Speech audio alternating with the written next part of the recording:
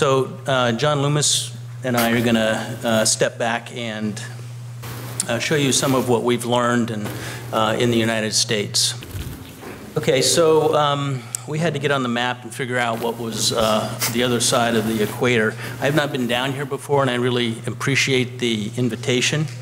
You can see from the map, we're going to talk about two projects in the United States, Cal Academy in California, Library of Packard campus in Virginia. And after lunch, we're going to come back and talk a little bit about Giant Interactive Group in China, a project that we've just finished up. That may be easier for you guys to understand. So who's SWA Group? We started with Peter Walker was a student of Hideo Sasaki at Harvard, and the two of them developed a relationship back in the 50s. Pete was really the founder of the West Coast SWA, or Sasaki Walker Associates, with Hideo back on the East Coast. It didn't really take Pete very long or Hideo very long to decide he didn't want to have much to do with this West Coast group.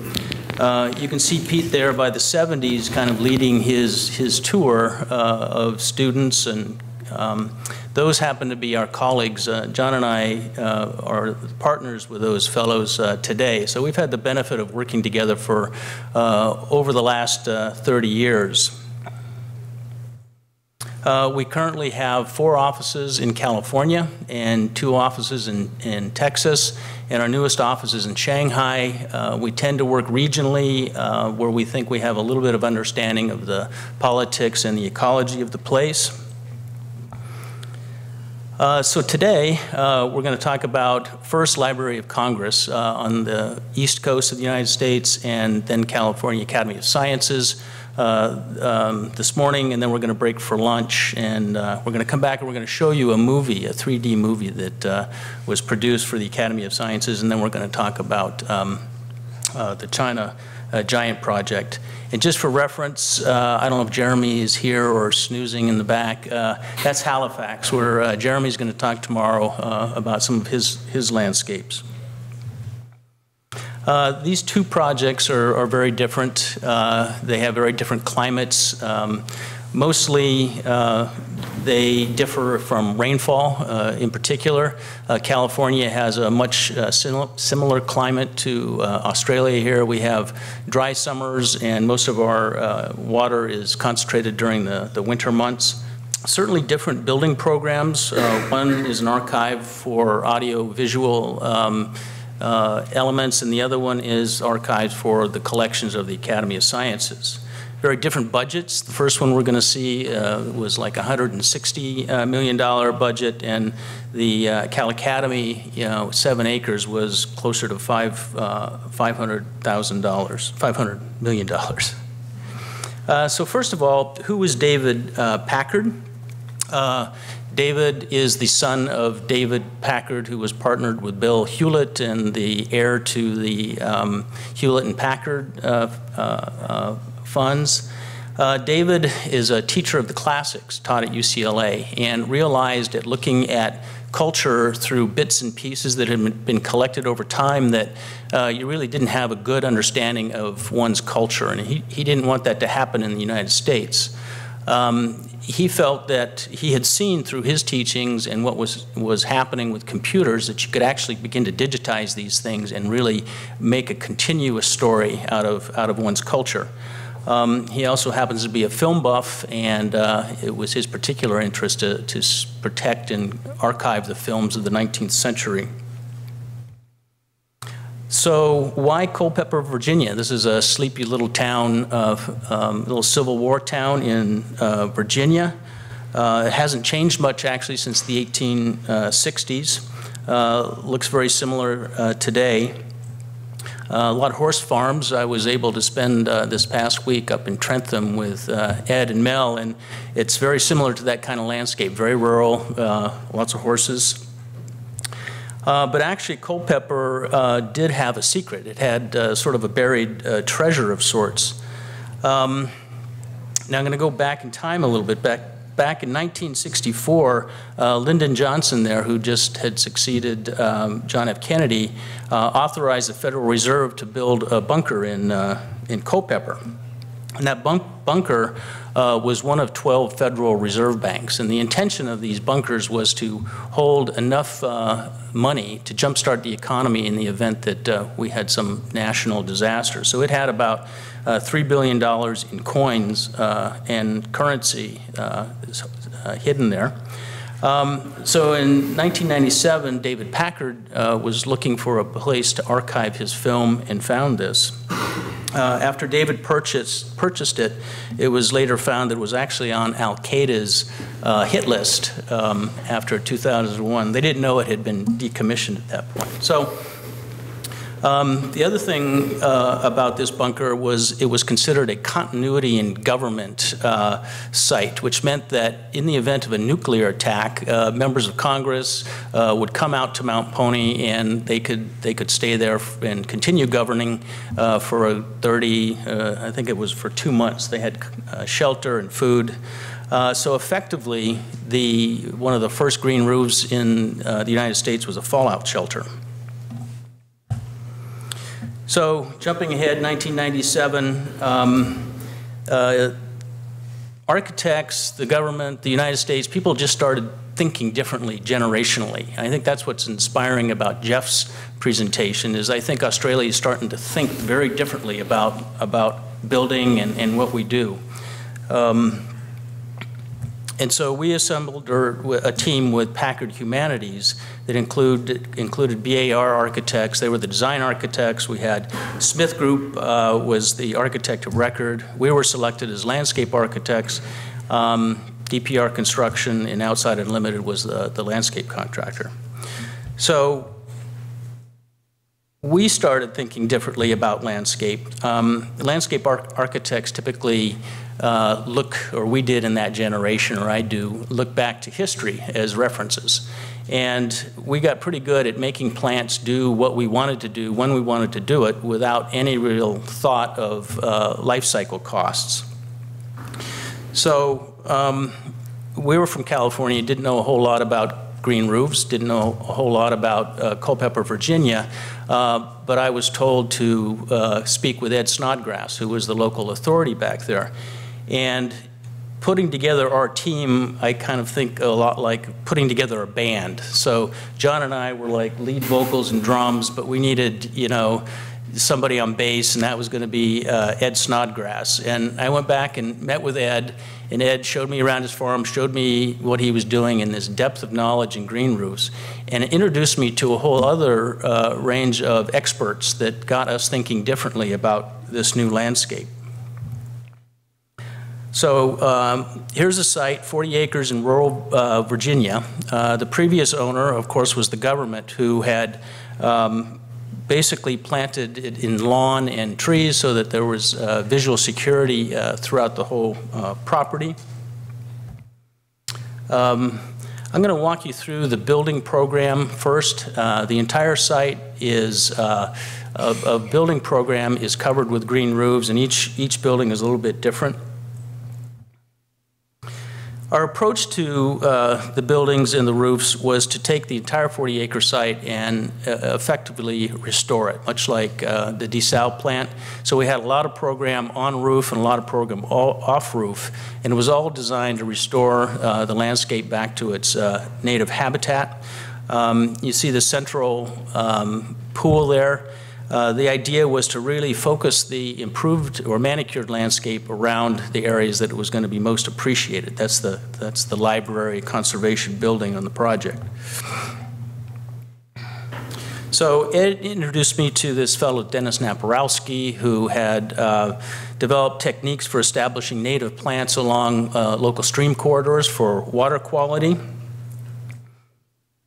And we set about selecting about 10 native species to revegetate the entire site. So we ended up planting over 10,000 liners of trees, 10 species, 10 feet apart, so that we could manage the landscape below them.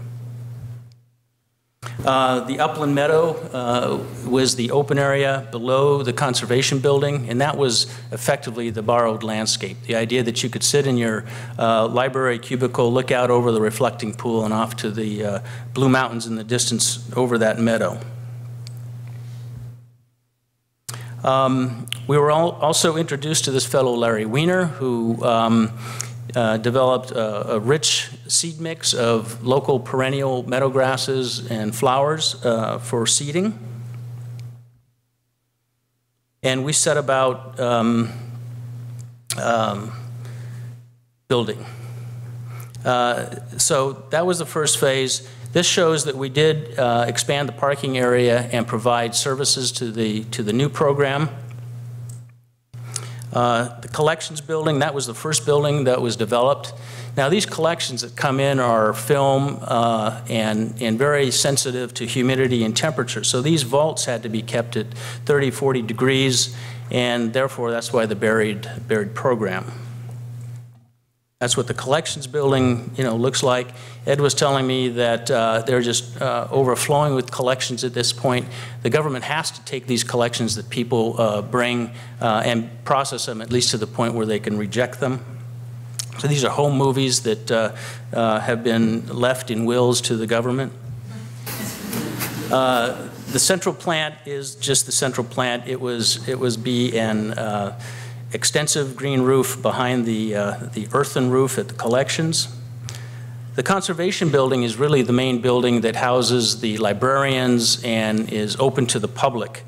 There's also a 150-seat theater that screens archive films every Friday for the residents of Culpeper. This gives you a sense of kind of the open volumes. For a buried building, they really wanted this central library space to be very light and open to the central courtyard. You can see the movie theater there tucked back into the corner. And the balcony connecting the offices to the main conference rooms in the meadows. So the nitrate vaults, nitrate film is very dangerous. In warmer temperatures, it tends to spontaneously combust and has to be kept at very, very cold temperatures. All of our films before 1951 were made of this nitrate film, and storing it is very tricky deal. So this had to have not only, here's a cross section. The vault is on the left there with a deepened section of earth over it. So that earth provides cooling for the building, but also is a ballast in the event of a blast. If any one of these vaults explodes, it is designed to shoot out the sides and up and out, but they want to have that weight on top so it doesn't blow the roof off, if you will. So each of the vaults are individually monitored. You can kind of see how films would slide into those different cubicles, and as I say, if one goes, it doesn't get into the next vault. Mechanical room, again, is that little extensive roof behind the nitrate vaults. So total building square footage was 415,000 square feet. And the entire building is covered in green roof. So now I'm going to walk you through the green roof component of it. We worked with Ed to develop a sedum mix over the conservation building. The idea that was a large flat roof that you couldn't see. So that's a 6-inch section of expanded shale and organic matter. And this is a view of that roof looking back north to the Blue Ridge Mountains. It's completely covered with the exception of these skylights that look down into the courtyards and stairwells below. And then the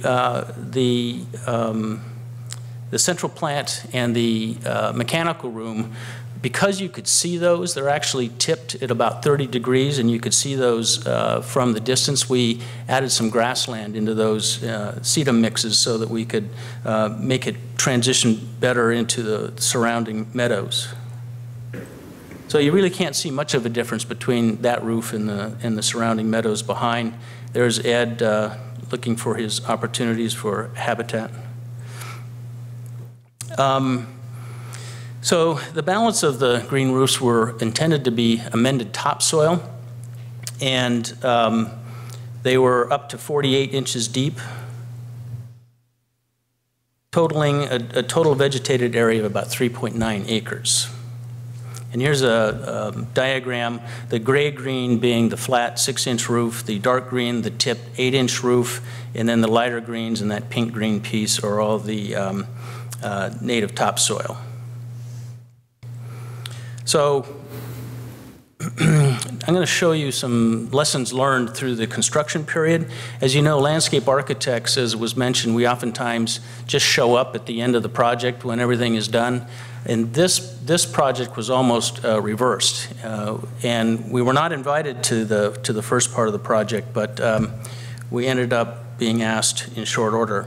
So the collections building was the first phase, and that was going to be the rehabilitation of the existing building. So demolition took place on that building, and you can see it's cleared for waterproofing and soil to come back onto it.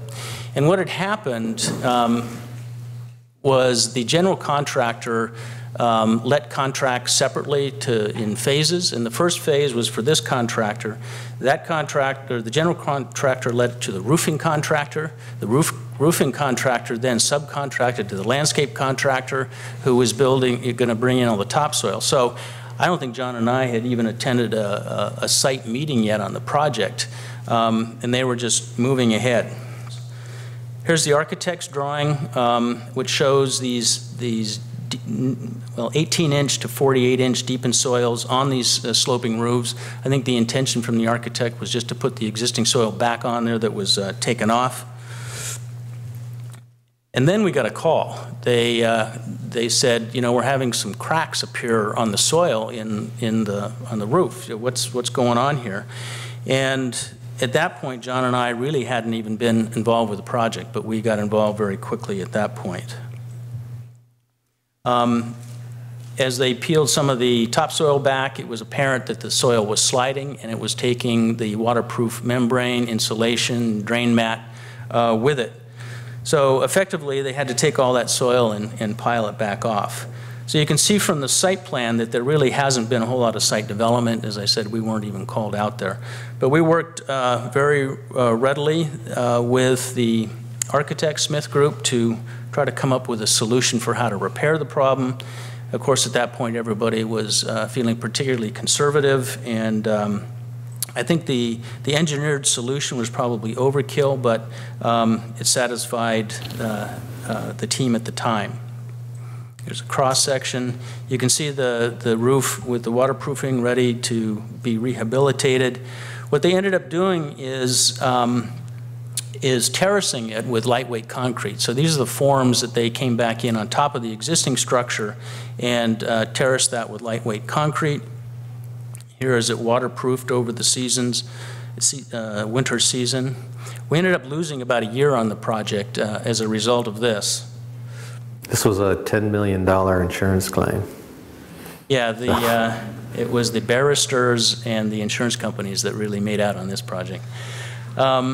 And here you can see them spreading the lightweight soil back onto those terraces. So at that point, we had been engaged with the architects pretty readily, the general contractor we were getting to know very well.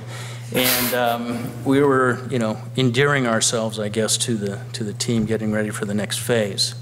So that ended up being a modified green roof over the collections, which was 9 inches deep of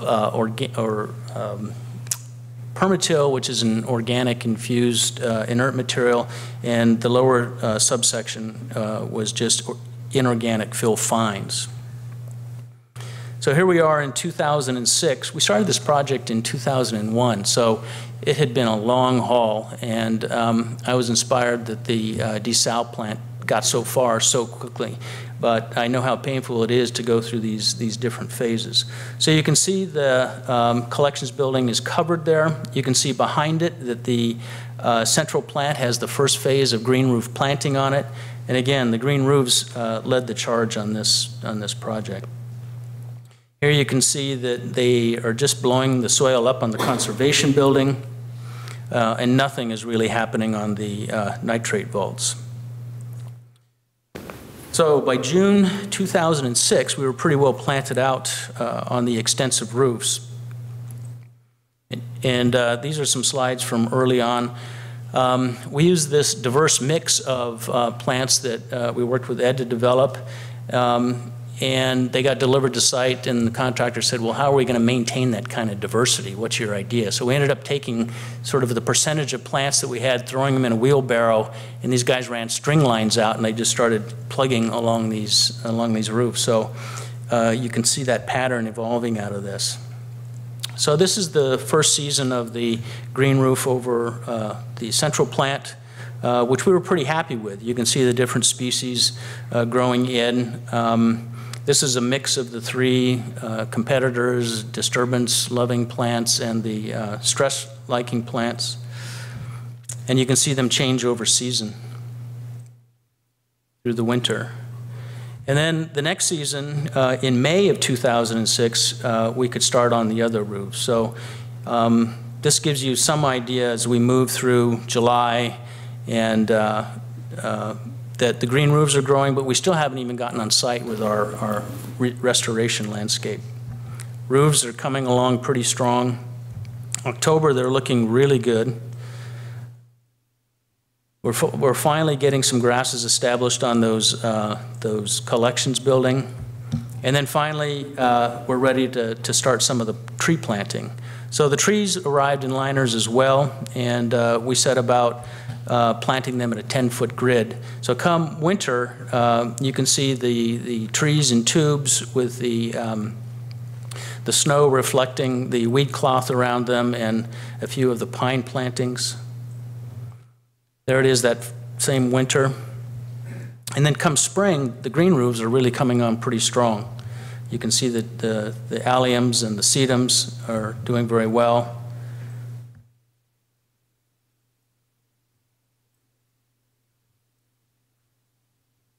So by April, still looking good. And then finally, we started to get some of the manicured landscape in towards the end of the year. You can see the reflecting pool still isn't complete yet. We haven't gotten the meadow planted, but you can see the tree plantings in the far distance. So I think this photo was taken in 2007, and we sent our photographer back there in October, of 2007. So very quickly you can see the seeded material, seeded perennials coming in. You can see the trees still haven't emerged out of the tubes, but the perennials are holding tight.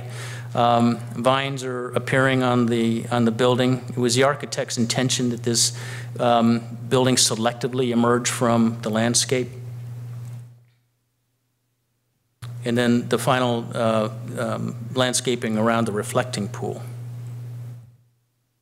It really is quite beautiful from inside the building to look out on the reflecting pool and see the clouds rolling by.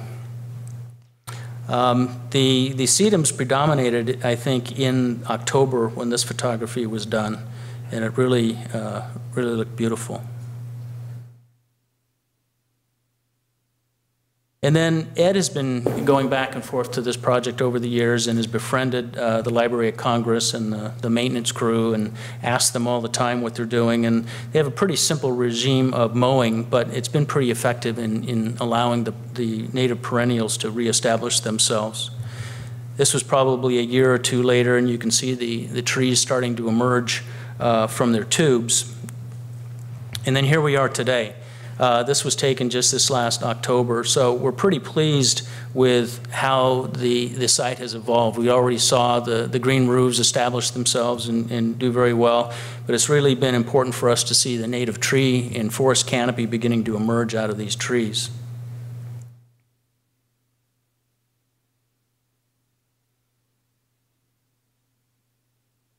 And then I like this picture. This shows the tree planting when it first went in that first year, and it looks pretty sterile. And then the lower right, you can see just what it is today. And each one of these tubes has a bird protector on it, this little net that they put on top of the tubes, because if the birds get down in these tubes, they can't get back out again. So this was a bird that after the trees had sort of pushed that netting out, this bird took it on to make a nest out of that material. So this roof has come on pretty strong. Ed probably has more stories about the evolution of the sedums and varieties of plants on the roof. There have been areas that have been more stress, and colonizers have moved into that, and the plant matrix has predominantly remained the same. Here's, we just photographed this past October, and you can see the forest trees in the foreground emerging to shade the green roofs. So I guess in summary, we've learned a lot, I think, generationally about how to look at landscapes, not just green roofs. I mean, we're landscape architects and problem solvers. And I think our thinking has changed from this kind of landscape that is really quite beautiful but requires quite a lot of back-end cost. And this is, I think, now the model that we're using more frequently and having greater success with. Is this the end? Not really. We're still working with David Packard, who's actually doing a roof, or a complex, if you will, based on a Greek stoa, another archive with UCLA in Southern California. So we've gotten Ed involved, and we're looking at a different mix of plants that are suitable for the Santa Clarita area, and that's moving along rapidly as we speak. The Packard project came into Larry, and was his project, and I helped him out when we got in trouble. I'm kind of have a little bit of a construction background, so when things started sliding down the hill, I got involved, and then also got involved when the client decided to do a reflecting pool in the garden. And so I helped him out on that, and then when the California Academy project came about, Turnabout's Fair Play, so I got him involved because I was traveling a lot and I needed somebody on the ground locally. So we're going to take a look at this project in San Francisco.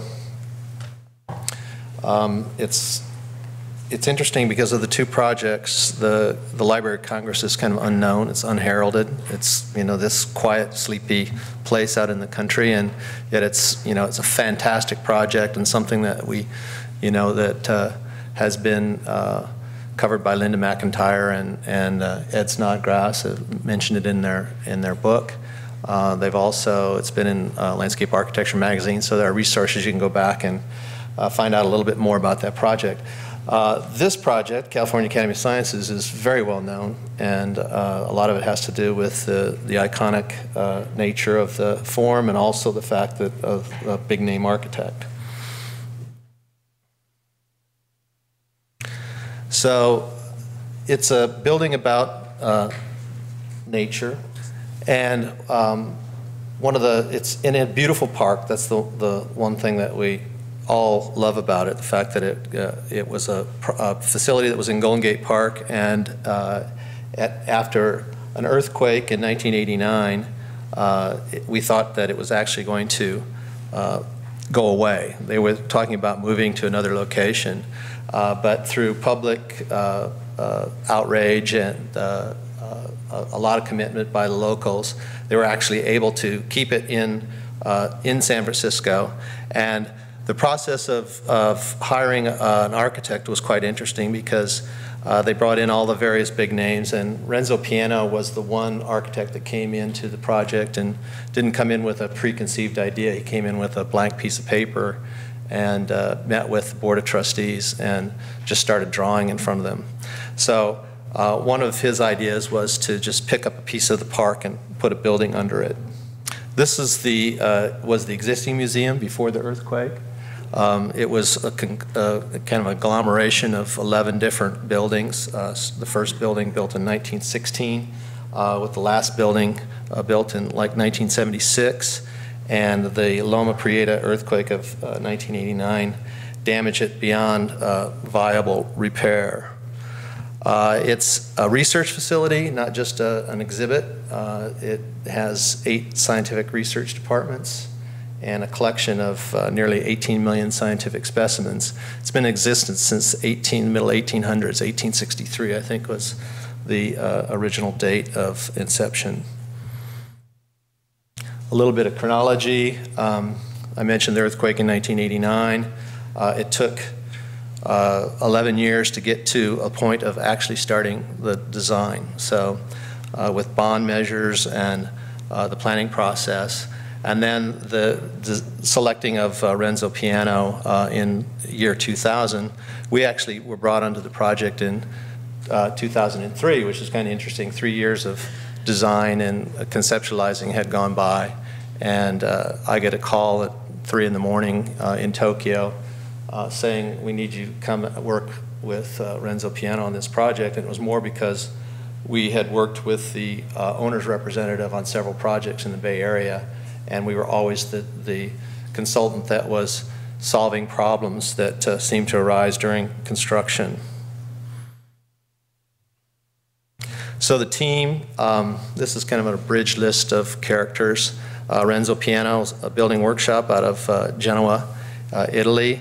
Stantec Architecture, it was actually when we started Gordon Chong and Associates, but was purchased by Stantec towards the end of the project. Arup out of San Francisco did all of the various engineering systems on the project. Ourselves, many of you know Paul Kephart from Ronald Creek. He was actually involved with the project before SWA and was, as you'll see in some of the later slides, was doing some studies at the existing facility before they demoed it. And then Dixon Associates was our irrigation consultant, and then various engineers, and the landscape subcontractor was Jensen Corporation. So conceptually, it's a planar roof that morphed to fit the functions under it. And so conceptually, it was, we think, brilliantly simple. The architect, Renzo Piano, loved the elevation of the existing roof and wanted to maintain that. And so there was a planetarium to put in the building, and they wanted to do this biosphere, rainforest biosphere. So they basically put those elements where they needed to be and then pushed the roof down over it. This are cross sections to the building. The east-west section, you see the planetarium on the left and the rainforest biosphere on the right. There's the piazza in the center, which is really is a light weld, so they would have daylighting into the center of the building. The north-south section shows the research on the south side, the research facility. There's 4 floors of collections and research happening there. Again, the section through the piazza showing how the daylighting works in the center of the building. This was an early sketch on just exactly how that roof and that piazza would work. You get a convection current happening with cool air dropping down into that centerpiece, hot air rising in the domes and being exhausted through porthole skylights. And then the environmental strategies that they were looking at in the building, it's quite interesting. Everything from the Venturi effect that I mentioned with the air dropping down in and the hot air rising, the roof geometry provides that. And then the glass canopy that was all the way around the building that had the PV cells in it. It's predominantly concrete, so it stays relatively even temperatured throughout the year. And then all the operable skylights and vents that allow the air currents to move through the building. And then the radiant floor heating, which was an interesting aspect to the building. This was they did beautiful wood models while this thing was being designed. They were actually made in France, I believe. This just shows the idea of the suspended glass canopy and in the rectangular opening of the building. A piazza, we made the mistake of calling it a plaza one time and were scolded that a plaza is Spanish and piazza is Italian. And it was very complicated. I don't know what was spent on this thing. As Larry mentioned, this project was nearly $500 million, $488 million project. The building itself was $280 million, and then the fit and finish of all the exhibits and everything else brought the thing up to $488 million, I believe, and that didn't include the design fees. So there's a set of 3 different systems of screens on this. There's a sun screen, an acoustic screen, and a rain screen, and we'll talk about that a little bit later. But these are some of the sustainability highlights. The roof contributed considerably, you know, with the natural light and ventilation for the shape of the roof and the piazza. There was energy savings relative to the fact that the green roofs mistakenly are thought to be insulation, and they're not. The engineer wouldn't consider the green roof as providing any R value, because for it to be successful, it was going to be moist, and wet soil doesn't give you an R value, but it would keep the concrete cool, so they could include it in their cooling load calculations and loads. Demolition, 90% of all the demolition materials were recycled, so you can see how clean the thing was, and what was left over was this one little wall from Africa Hall on the lower left-hand corner that was historical but hysterical at the same time. And then the one thing that everybody has realized that this has this kind of iconic green roof, but in reality we were dealing with other on-structure issues. We had a parking garage that was built in front of the project that nobody even knows. They know that it's there when they drive in to park, but they don't realize it's there when they're up on the entering the building. And so that was an intensive landscape, and then the extensive landscape on the roof itself. The two other elements there that I want to point out are the exhibit garden, which was the observation deck that gave us lead credit for what was an innovative design. And then also I wanted to point out the mock-up. We'll see some images of a 48 by 24 foot section of the roof that had some of the most interesting curves in it that they wanted to build off-site to look at the constructability of the roof. These are some of the statistics. I won't go through them point by point, but it was a very, very expensive roof. It's 2.5 acres, and it cost us about $2 million. So it came out to be $19 a square foot. The plant trays that you'll see delivered later in some of the images that came from Rana Creek were $9 per square foot.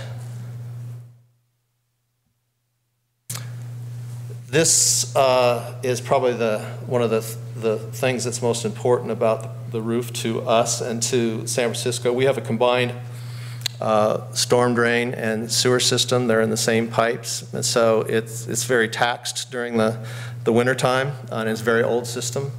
So the 6-inch media, as designed, would retain about 1/2 gallon water per square foot. So during our rainy season, there's 2 months that exceed the media field capacity, and so we were only potentially dumping 80,000 gallons of water into that old system. But in reality, we ended up putting it into a groundwater recharge chamber. And so we're really not affecting the drainage system whatsoever. So many of you may know Paul Kephart, Rana Creek Living Architecture. As I mentioned, he did mock-ups on the existing, at the existing facility before it closed. He identified a list of 25 plants, native plants, that were candidates for the roof. The highlighted plants were the select few, and that was mainly because of the biomass and the height, and the Renzo Piano eventually saying he didn't want a shaggy European roof. He wanted something more manicured that would really highlight the form of the roof. These are the Fab Four perennials. The strawberry and the self-heal became the dominant species. The armeria and the sedum kind of took second seat and ended up with some difficulty in the end. The annuals, the 5 annuals that you see there, were seeded in just before delivery. So this is the mock-up that I mentioned, the off-site mock-up, and this was done more for the constructability of the roof. It wasn't really done for our benefit, but since they were building it, we took advantage of it. you can see the 4 different phases there. They wanted to check and see if they could actually bend the steel the way they wanted it to be bent, and then they had to do the plywood forming and shotcrete the roof. They wanted to test building the skylights, and then we got to use it for our green roof testing. So this just shows a little time lapse of that green roof. It allowed us to test the assemblage and the performance of the gabion intercept drains, and then you saw the perennials being individually planted, and then you see the flush of the overseeded annuals. And then this is what we were left with, which we likened to a, what was it, a tumbleweed on stilts, I think, is what and this scared the architects tremendously when they viewed this thing. They had shut off the irrigation. You can see some disturbance up in the right-hand corner. That's where they were actually looking at how they were going to flash and detail the skylights. So there was a disturbance in that media. But what came out of this is they didn't want to do the annuals. They kind of said, we're just going to stick to the perennials. And that story actually changed too. This is the roof again, very simple design with a 24-foot grid that was throughout the building structurally, even on the ground, all the concrete patterning, everything was to this module. And then this is the program that's under the building with the planetarium on the left and the rainforest on the right, the piazza in the center, and the entrance to the Steinhardt Aquarium in the back near the south lobby.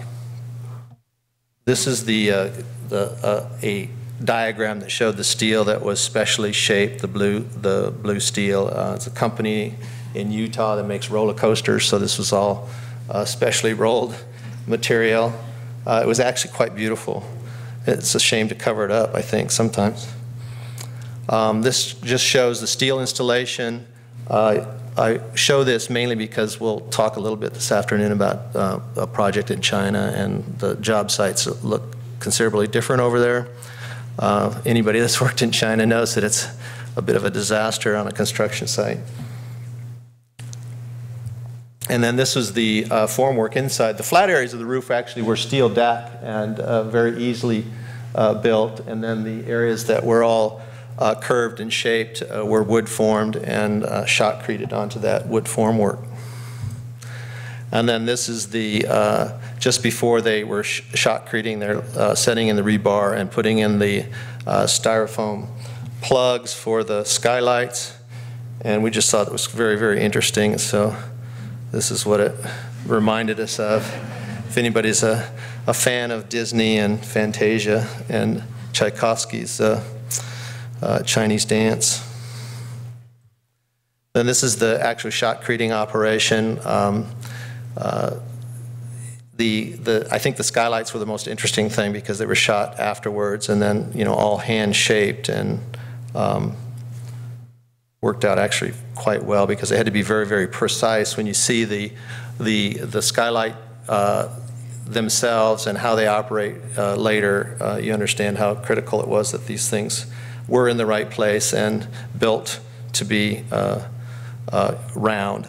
This shows the waterproofing and some of the protection board going on, and then also the water testing where they were able to dam the flat areas, and then they put 24-hour spray systems on the domes to test the dome waterproofing integrity.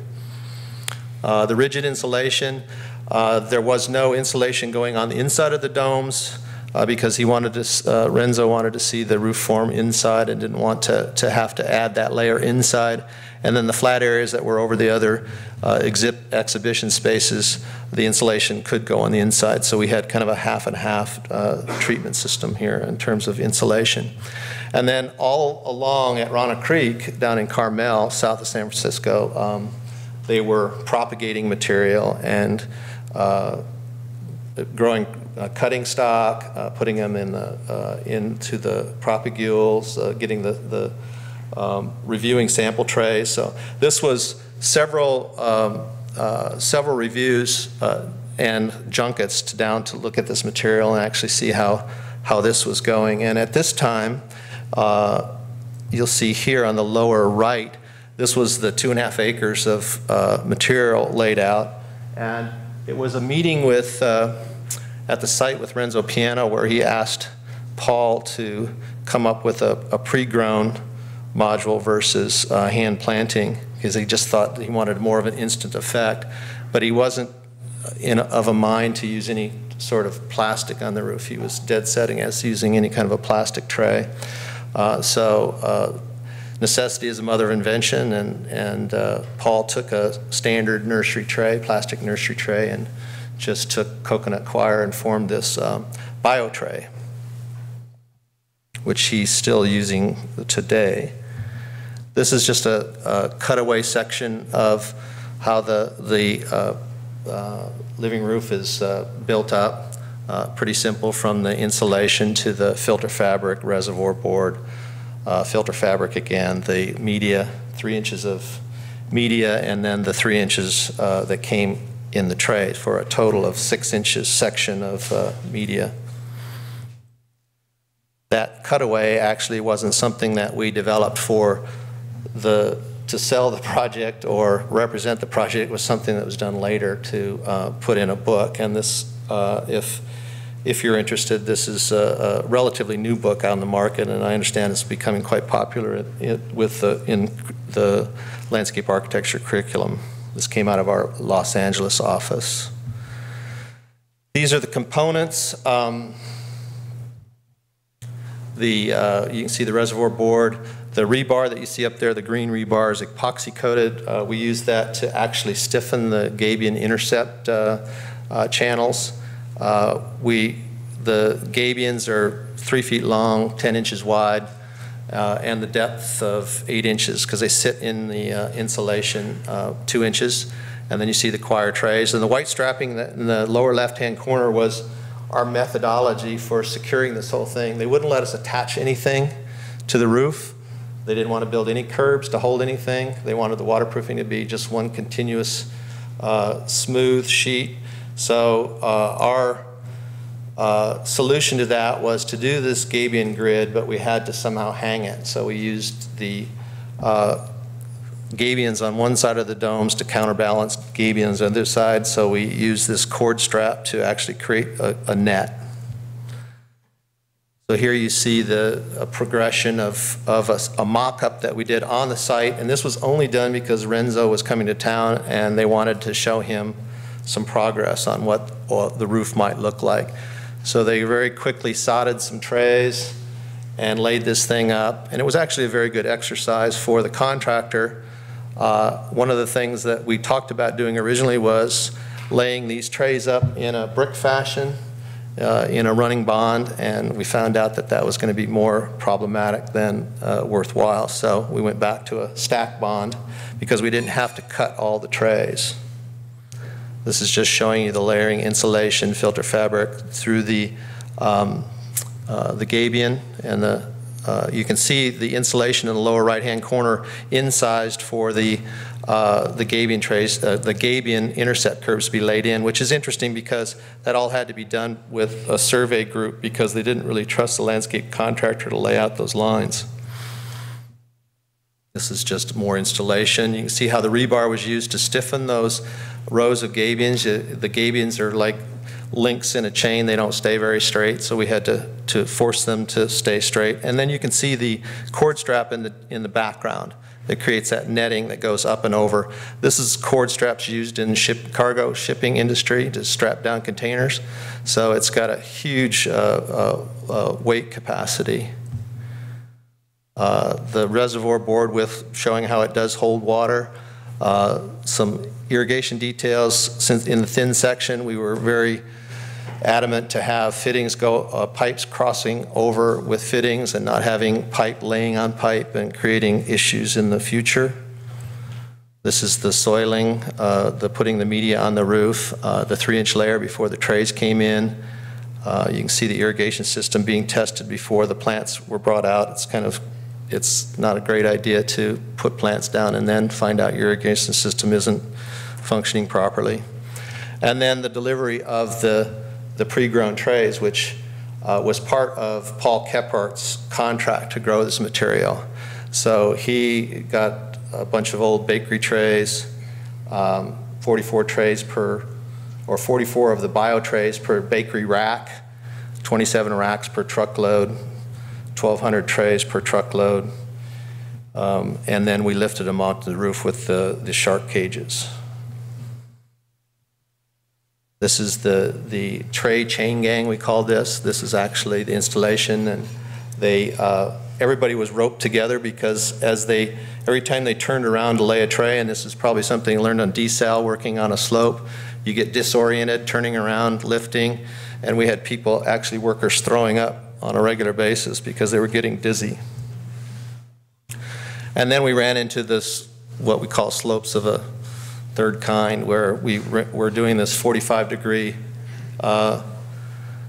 installation of the media, and it just wouldn't stay on the filter fabric. It just kept sliding to the bottom. So a whole nother set of gabion intercepts were installed, but these were actually underneath the final tray layer, so they just disappeared because we couldn't ruin that 24-foot grid. The trays, as they were first laid, and you see the perennials are there, 5 per tray, and they had been overseeded, so you're now seeing the first flush of some of the gold fields and tidy tips coming in the lower right. And then this is just progression of growth. You can see on the lower left the skylights opening up, and that was what was interesting about the building. As the building would heat up, these were all temperature controlled, and the building would just start to move like a sea urchin. This is in the first summer, I think, we're getting some of the poppy coming in, and you can see some gold fields and gold tips in there, tidy tips. And then the plant material that became the kind of the winner of the race was the prunella, the self-heal. It's just more of the same. You can see how this was in their first, and one of the things that was great for us is that they finished the total construction of the building 1 year before opening. So we were totally planted out and growing before this was even something that the public saw, because they needed a year to fit out the interior exhibits, the aquaria, and all of the rest of the building. This is the observation deck with the elevator coming up. It's interesting in this is the accents in orange were Renzo's idea. He liked the Golden Gate Bridge and wanted the orange accents, and then he got up there and decided he didn't like it. So you'll see later photos where that orange frame of the elevator actually disappears. This is our LEED certification. You're probably very familiar with this. You have Gold Star, but I assume many of you have worked in the LEED program. The highlighted letters are the different categories that you score points or credits in.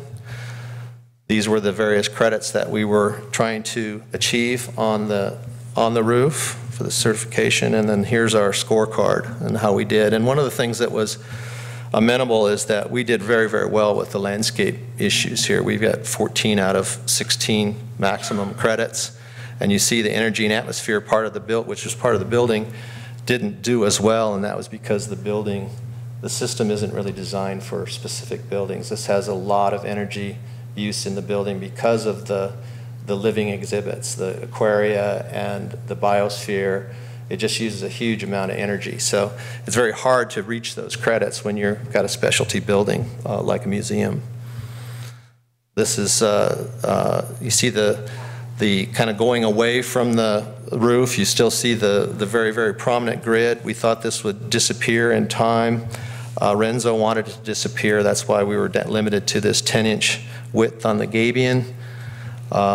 This is a little bit closer look. You see the piazza on the right. The number of skylights on the left are because of the biosphere and the amount of daylight and UV they wanted in the rainforest. And there's fewer skylights on the planetarium side just for ventilation purposes. This is kind of flying out.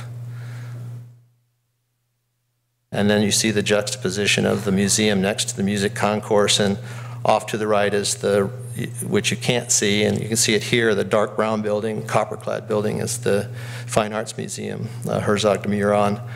building. And so we're very, very happy to have two very iconic pieces of architecture in Golden Gate Park. And you can see the Golden Gate Bridge in the distance, so we're not lying about where it is. And there's our city on the eastern horizon with the Golden Gate Panhandle going out on the right side. And then this was opening day, and a closer look at opening day. It actually, somebody said it looked like an insect colony. So it's, as a natural history museum, it's quite appropriate. And you can see the observation deck, which has a capacity of 200 people, and the elevator is no longer orange, it's gray. And we have the luxury, since it's in our backyard, to actually go back and see what's happening. And one of the nice things about this, and something that Paul really wanted to do from the beginning, was it to be more diverse.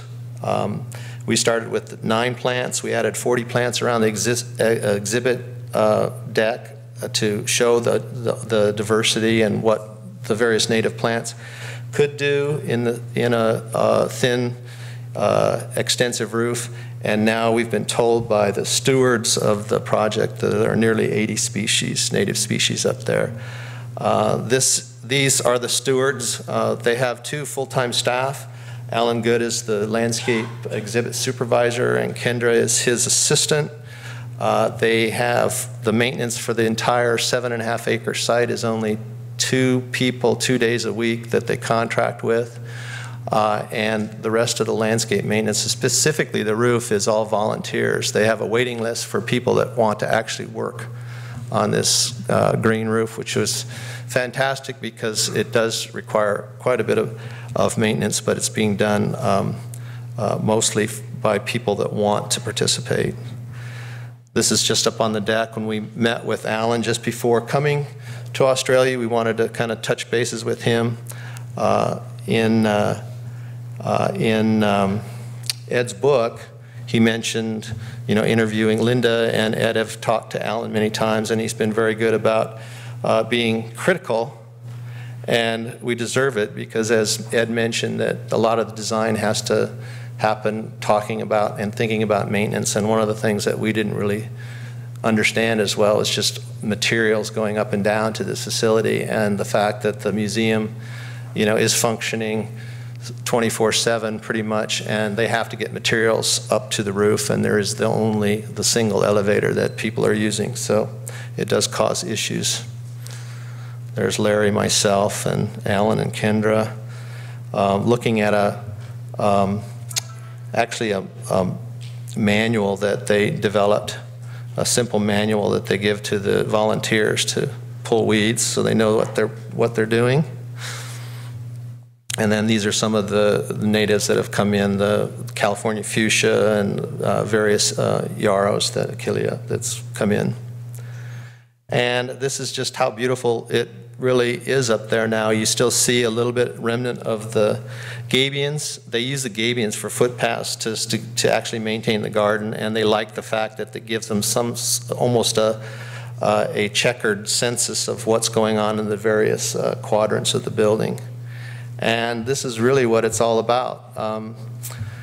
The fact that it is a museum, and the fact that we have a lot of children experiencing what Renzo coined as a soft machine is really quite brilliant, because I think there was a local columnist that likes to eavesdrop, and I guess in one of the first months that she was visiting the academy after it opened, she heard some husband and wife talking, and the wife said, "So it's a green roof, let's go," Didn't hold her attention very long.